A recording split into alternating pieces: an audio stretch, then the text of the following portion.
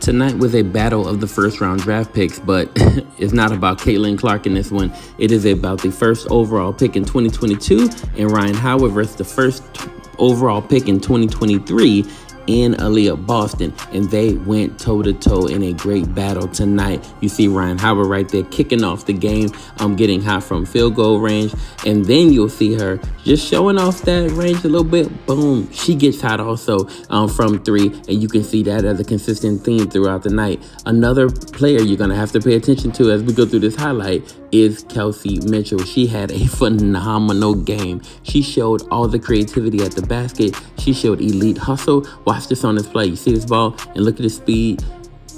Kelsey Mitchell did things tonight that if at any point, if Caitlin Clark would have done the exact same thing, y'all would have crowned her the second coming for sure. Inside, CP got busy. Listen, she came off the bench tonight and she talked about it, providing that spark. She provided 18 points and 6 rebounds off the bench. She did a really nice job. Caitlin Clark didn't go off tonight, but she did get busy just a little bit. 7 points in this one. She did more of her work in the assist area, and I can see why. Just get the ball inside to Aliyah Boston, and she is going to go to work, and nobody could mess with her tonight. It didn't matter if it was Tina Charles. It didn't matter if it was CP. Everybody was having trouble dealing with the problem that is Aliyah Boston. Now, across the board, you can see Aliyah Boston getting crazy, but don't forget Kelsey Mitchell. Boom. Watch that. I'm telling y'all, if Kayla did any of this, it would have been a problem. You wouldn't have been able to shut people up on the internet. Now, Aliyah Boston consistently went to work, and she went to work the entire first half.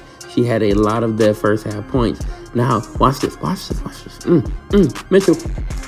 Boom. Love it. Love it.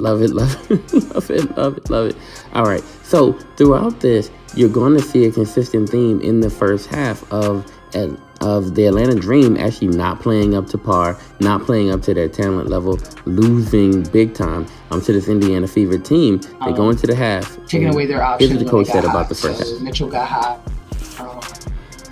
Obviously, Boston got hot, so we needed to do a better job of that. But I think the second half, we got a little bit more back to ourselves and playing Atlanta basketball, how we've played in the last 2 years. And they were a different team in the second half. At one point, they were down by 18 points. Rhyne Howard and her hot shooting got them to the point where they actually took the lead by 1 late in the fourth quarter. However, in the end, it's too much Aliyah Boston, too much Kelsey Mitchell.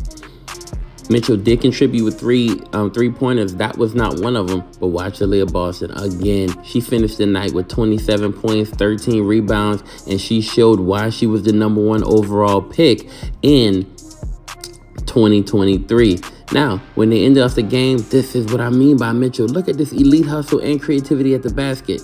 Tomorrow's headlines will most likely read Hot Fever, Bad Dreams.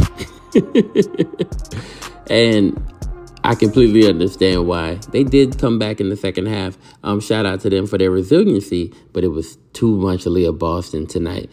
I'm looking forward to what's going to happen with this Fever team as we continue to see them evolve and get to know each other on the court. Yo, what's up, y'all? It's Ray J. I want to send a big shout out to the Titus Golden Foundation and Ozell Brand in Kansas City, Missouri. A brother see a need for the community, and he trying to rebuild it. That's big. Salute to Titus. Keep doing your thing. Keep being a philanthropist. Keep helping the community out. Community is what matters. Salute again. It's not just about the love of the game. It's about dedication and commitment through the process and the patience to endure. There's joy in reaching your goals and peace in knowing you've done all you're supposed to do. Ozell Brand. It's not just a brand, it's a lifestyle.